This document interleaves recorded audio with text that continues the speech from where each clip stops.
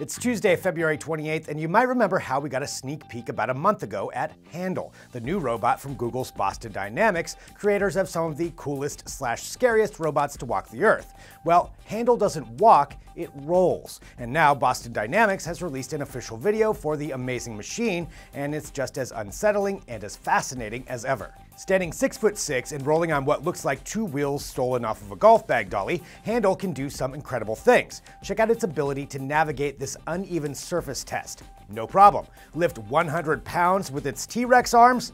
Done. Think you can run down some stairs to get away from it? Think again.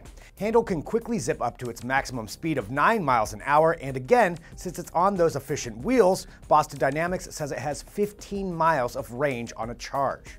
And then there's this. Handle has a 48-inch vertical leap, which is pretty close to what top-tier NBA players can bust out during a dunk contest. So, if there's ever a robot basketball league, and there totally should be, you can bet Handle and friends could dial up some rim shakers. Despite it looking like it's ready for production, Handle is actually a research project, and Google is still trying to sell Boston Dynamics, something they should really reconsider. Wow. Hey, only 6 months to go until the iPhone 8 or iPhone X or iPhone 10 or whatever it ends up being called arrives, and two hot new rumors have just bubbled up, this time from the Wall Street Journal. The hot tips? They say that Apple is going to ditch their proprietary Lightning connector for the more industry-standard USB-C port, and we can also say goodbye to the home button. Well, truth be told, if Apple did go with USB-C connectors for the iPhone, we'd be all for it.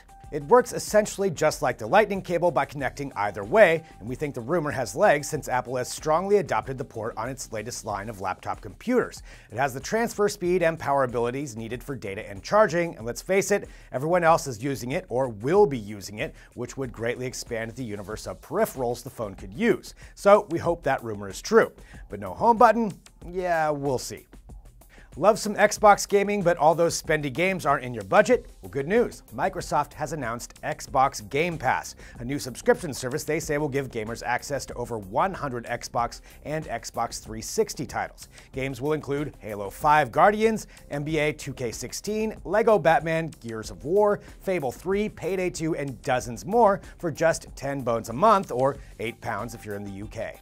They also say more titles will be added as time goes on. Sounds like a solid deal to us. You'll need an Xbox One console to play, and you can start retreating from society for those marathon Halo sessions starting in late spring of this year, according to Microsoft. We can hardly wait.